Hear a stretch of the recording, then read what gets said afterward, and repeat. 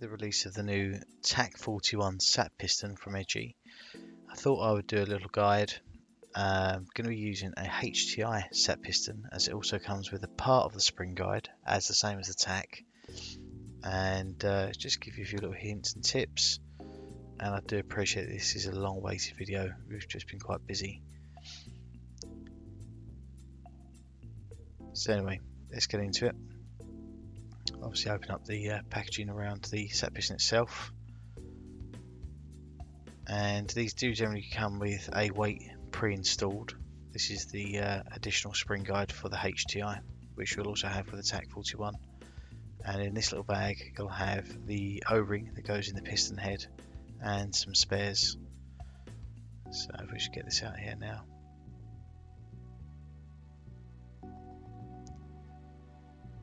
So the first thing we're going to show you is how to get access to the weights, which is pretty much a case of just unscrewing the base.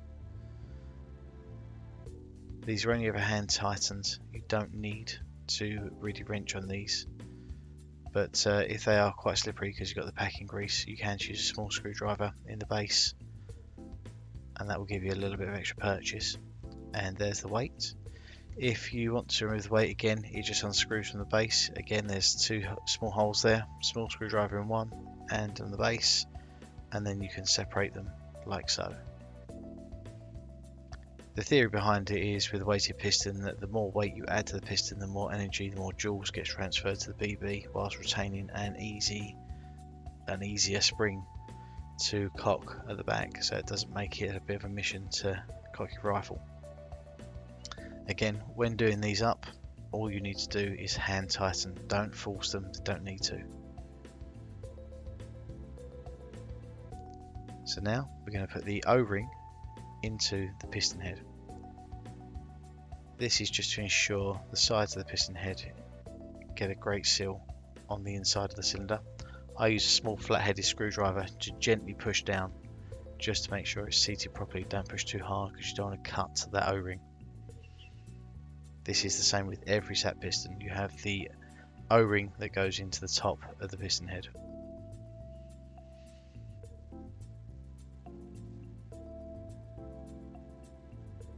Now that's done, you'll also see there's a small grub screw.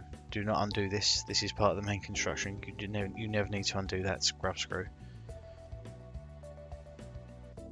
To adjust the air brake, it's threaded.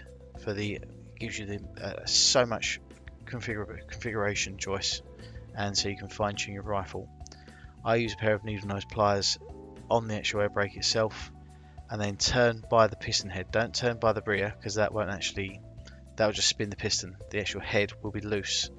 So if you turn it just under the rubber cup, you'll see the more you turn it, the longer it gets. The longer the air brake, the quieter the rifle is, the less joules, the less FPS.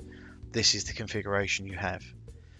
Now I use the Longbow lubricant here. It doesn't contain any silicone. If you use a silicone based lubricant, the shock absorbing ring will absorb that silicone because it's made from a silicone compound, and it will inflate, expand and effectively make it useless.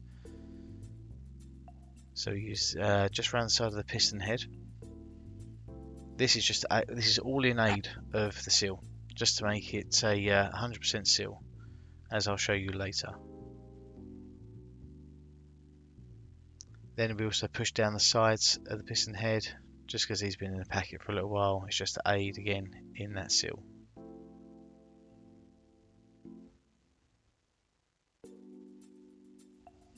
These are your spare parts, as I mentioned earlier. This is the spring guide attachment that you get with the HTI, similar to the TAC 41, in that you'll need to disassemble your TAC 41 spring guide in order to put the new EdGi spring guide onto it. So if I just get a stock TAC 41 spring guide, and I can show you how to disassemble this, you're going to need a 2.5mm Allen key in the base. And you'll also see there's a small hole in the spring guide itself. Again, small screwdriver, works charm, gives you something to balance against. Now these are thread locked in, so a forceful but controlled turn will break the thread lock. and you can see it will, don't strip the screw because otherwise you're going to be in all sorts of trouble trying to get this out. But you see it'll come off there. Interestingly enough, the 95 Nm spring doesn't work in the TAC 41 unless you do this, remove those thrust bearings, put it back together, as I'll show you again soon. That gives the spring enough room to compress when you want to cock the rifle. But when you're rebuilding, you just put it back together as we've taken it apart. So this is what's going to happen if you wanted to use a 95 Nm spring. You take the thrust bearing off, leave it off, and then just do the spring guide back up again. And as well, this is what you're going to do with your EdGi spring guide. There's a hole in the EdGi spring guide as well, so you can get purchased to get it set up as such.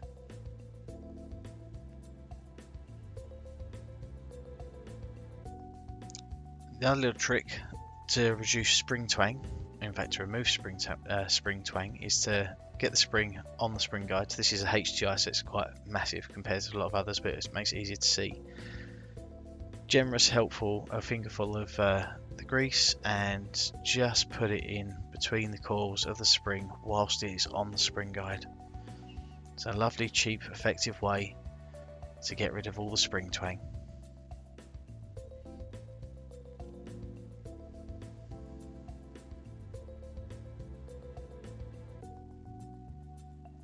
Now just set this to the side.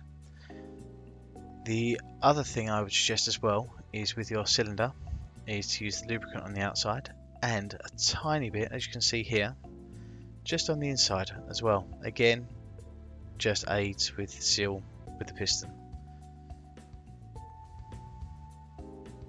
You don't need to do this often. I probably do this once a month, if that, once every couple of months. Just strip down your rifle, clean it, re-lube it, just to keep it in tip-top condition. As you can see now, this is the 100% seal, and that's then releasing, so you can see it's actually got the pressure onto it.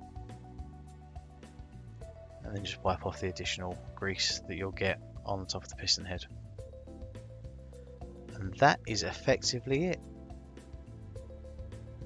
All these parts, the longbow lubrication, etc., are available on our store. Thank you.